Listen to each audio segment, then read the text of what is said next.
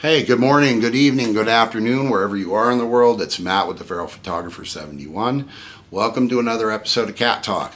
Today, I'm going to answer the question, what can I do to help feral cats? How can I help feral cats?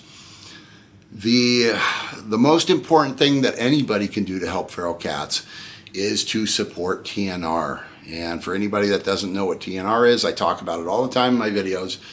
TNR stands for trap, neuter, return. Trap, neuter, release, either way, depending on what area you live in. The process of TNR is trapping feral cats that haven't been fixed.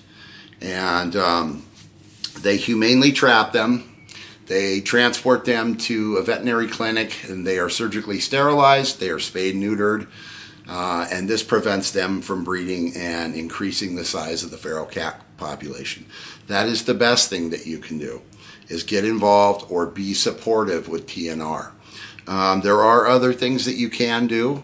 You can put out water, you can put out food for feral cats. If you live in an area and you notice that there's a feral cat population, you have cats coming around, that does help the cats.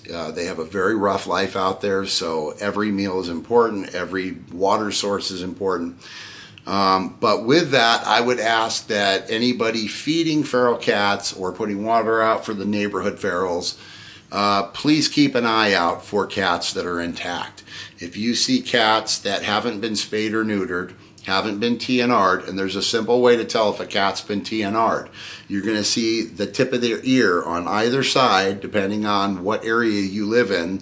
Certain areas do this side, certain areas do that side.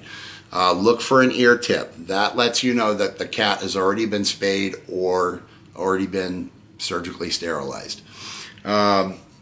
If you're going to be feeding and providing water for these cats, it's very important to also make sure that the local people who do TNR are notified of any ferals that are not fixed, that are intact, because it's a never-ending process. People keep leaving their pets on the street. They keep letting them roam. Cats keep getting pregnant. There's more and more ferals. So, the TNR people stay on top of this the best that they can, but it's an overwhelming process. So every little bit of help that you can offer as an individual helps them, and it also helps the cats. So how do you find out who's doing TNR in your area? Google it. Google your local area, trap, neuter, return. See if you can find any groups that come up in your Google search. If not, the easiest way is to go on to Facebook. You can really check other social media platforms, but Facebook tends to be the best, in my personal opinion.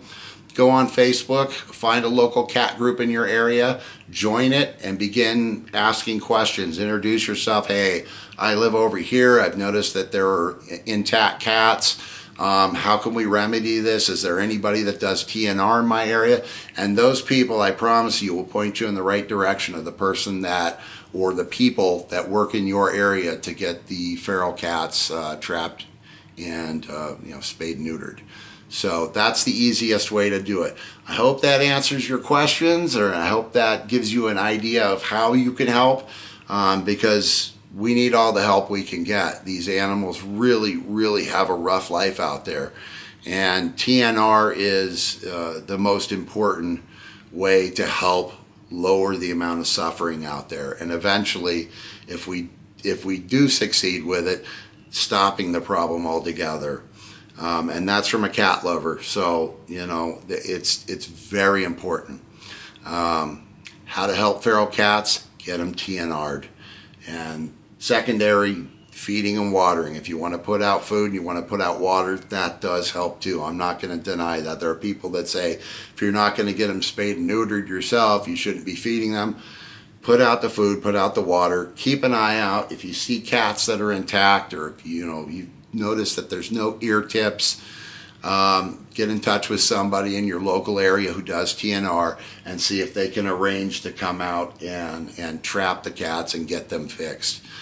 There are different ordinances depending on where you live with legalities. I know where I live here in Las Vegas, Nevada, There are trapping groups, but they can't just go set up traps on people's private property without the property owner's permission. So giving your permission to a TNR group is a huge thing. It's a big deal. And you can help feral cats by doing that, by inviting them in to trap, catch the ones that are intact, get them fixed, return them, and then you can go on feeding and watering them if you want. That's a great way to help. So remember, use social media, use the groups in different social media platforms. I personally recommend, again, Facebook, because they've got so many great groups all around the world. So look for a cat group, join it, and you can get help there from wonderful people in the cat community. So I hope this answers any questions people have of how can we help feral cats. That is the best way, TNR. So until next time, I hope everybody has a wonderful week. Thank you guys for subscribing to the channel. I love you guys all from the bottom of my heart. It means so much to me. And remember, until next time, do something kind for cats. You know, they do deserve it. So have a great day.